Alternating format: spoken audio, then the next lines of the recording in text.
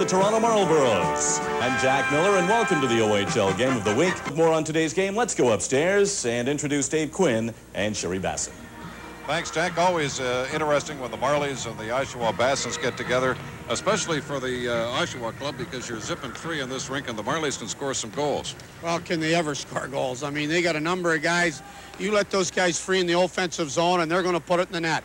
I mean, Sameta and these guys, Sameta just fresh back from the national junior team, was one of the prolific scorers in that whole tournament.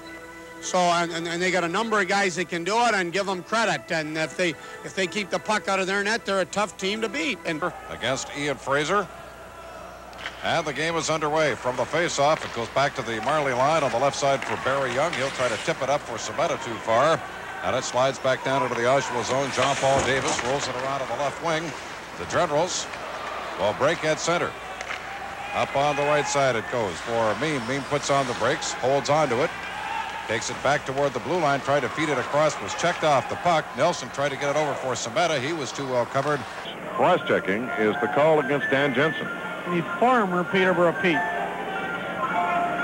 Well, the great thing about